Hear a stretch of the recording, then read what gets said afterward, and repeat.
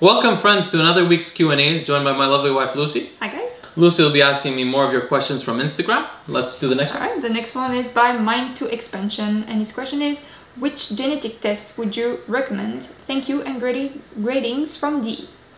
DE, that's Germany. Well, greetings to Germany. I love Germany very much. I spent a lot of my life there actually, a lot of summers.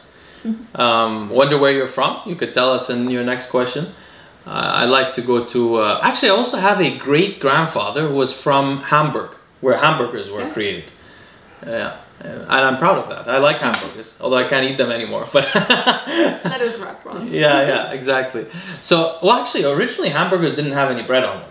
They were just like beef patties. But anyway, this is a history thing. They don't want to know about history. So he was asking about genetic tests. So my recommendations, people like to use a variety of different. Okay, first of all, there's two concerns when you want to do your genes. There's two concerns.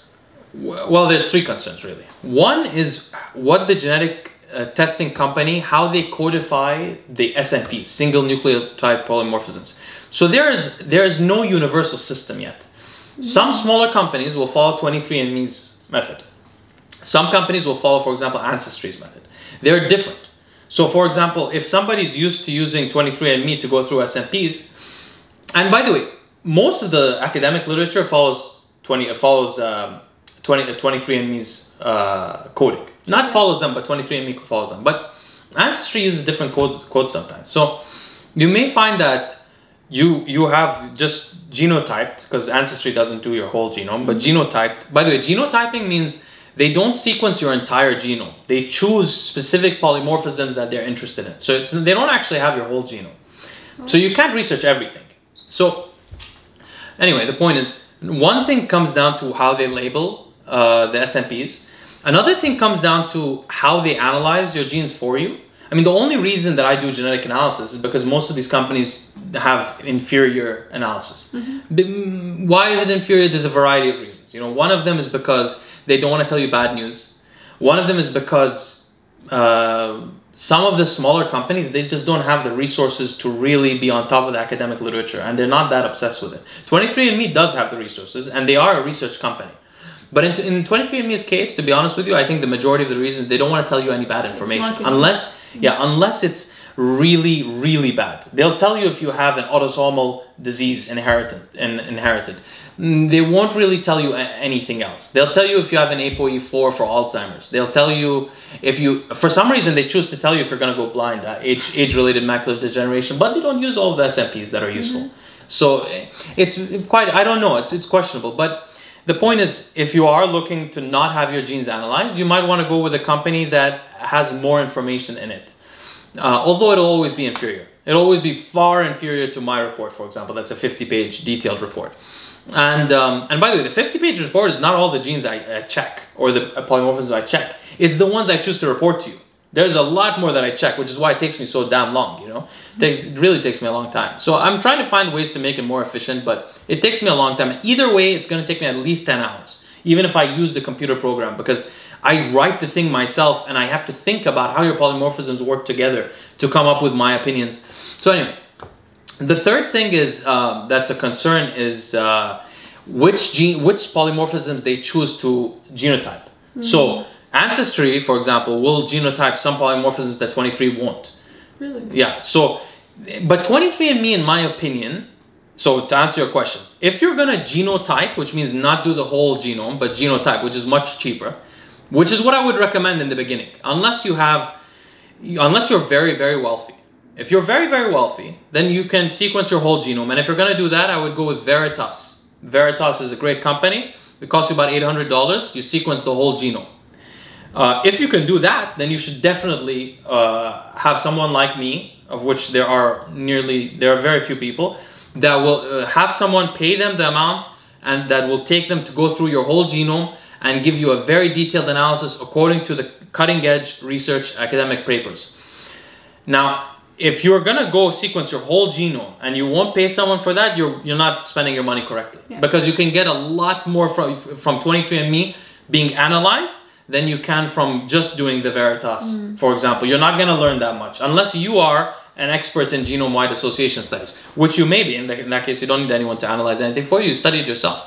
But if you're going to genotype the stuff, I would go with 23andMe. 23andMe covers about, depending on the year, it covers about 60 to 80% of the SNPs I'm interested in. To be honest, of the most important SNPs, it probably covers 90%. Okay. Like, for example, growth hormone receptor, I don't like the SNPs that they chose to go for. I mean, some receptors, they go through random SNPs. I don't even know why they chose those SNPs. There isn't even clinical research for those SNPs. I don't know why they chose them. It doesn't really make sense. It's a questionable thing. And another thing I'll say about 23andMe, when we're talking about how they reveal things, you know, there was some scandals a couple of years ago where employees left 23andMe and they were telling people, you know, 23andMe is intentionally misguiding people on where their ancestry is coming from. So 23andMe and the other companies, they have this thing where they'll, for your ancestry, they'll segment. Oh, my dog is having nightmares apparently. I was like, what's that sound? Anyway, so they'll segment your ancestry, like you're 20% Northern European, you're 30% Southwestern. Spice it up a little bit. So. Yeah, well, that's based on what's called like, they have data sets. Basically, how they do that, just for you guys to know, because you might be interested.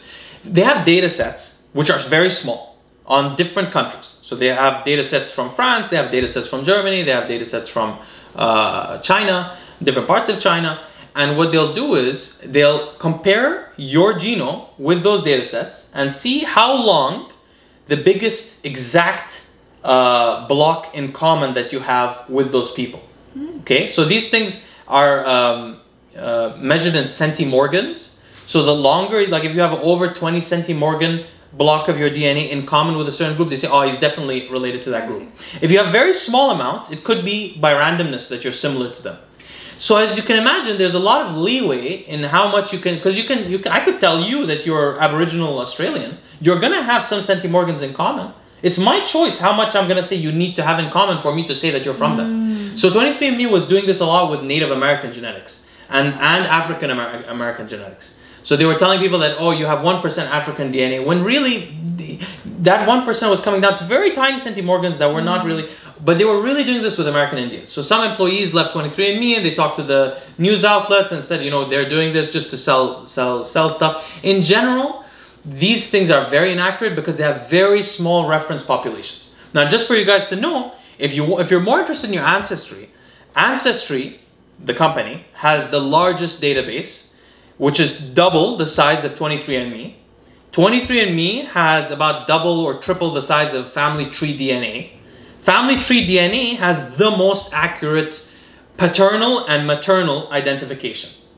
What does that mean? That means you have what's called a haplogroup that comes from your father's father line on your Y chromosome, and you have a maternal haplogroup that comes in your mitochondrial DNA from your mother's mother.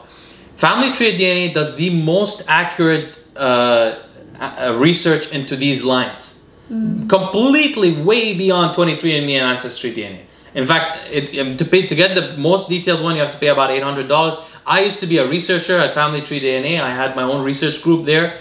It's a wonderful organization, completely useless for health, really, like compared to the others. And the database is very small, but the science is top-notch. Whereas 23andMe is a great science organization, has a much lower database than the Ancestry organization. Ancestry organization, the advantage of that is that they have a very active family tree, user-based family tree system where you can quickly find out people. First of all, because of their larger database, you'll find more relatives. Second of all, a lot of these relatives have detailed family trees on the actual website that you can then connect to, and you can absorb all their information in a very nice program to connect it to. So there's advantages to all of them. But if you're doing this for health reasons, I would go with 23andMe unless you're very rich, in which case I would go with Veritas DNA. Interesting. Thank you. Thank you guys for asking your questions, and we'll see you next time.